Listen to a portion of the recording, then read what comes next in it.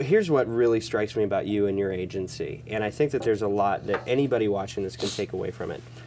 You know who you are from the name of the agency all the way through. I mean, at every touch point. David and Goliath has a story, and you know the notion of physician heal thyself. You've really embodied that in a way that so few professional marketers actually do. Can you shed some light on why that's important and how that has actually benefited you in your career?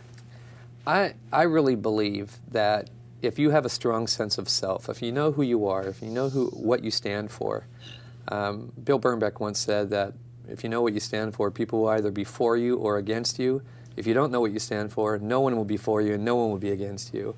And so I believe that if you start with a sense of self and you look at what you stand for and you are unafraid to tell the world what that is, I think that's where most brands fail, is that they try to come up with things that, other things that are either trendy or you know, I guess, things that they're not in order to be relevant, when all they have to do is look in their brand attic and contemporize that truth so that it's relevant and meaningful to today's consumer.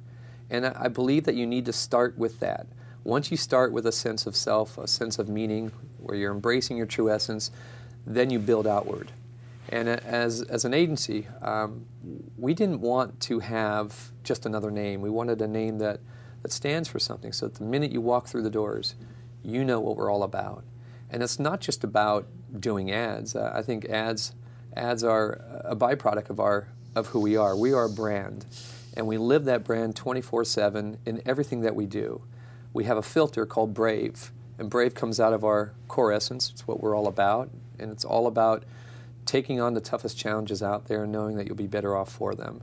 So the Brave serves as a filter for us, for how we work with people, the type of people we work with, and the type of clients that we do business with. And if it doesn't go through that filter, well then, like anything in life, like any type of relationship, it's not going to work.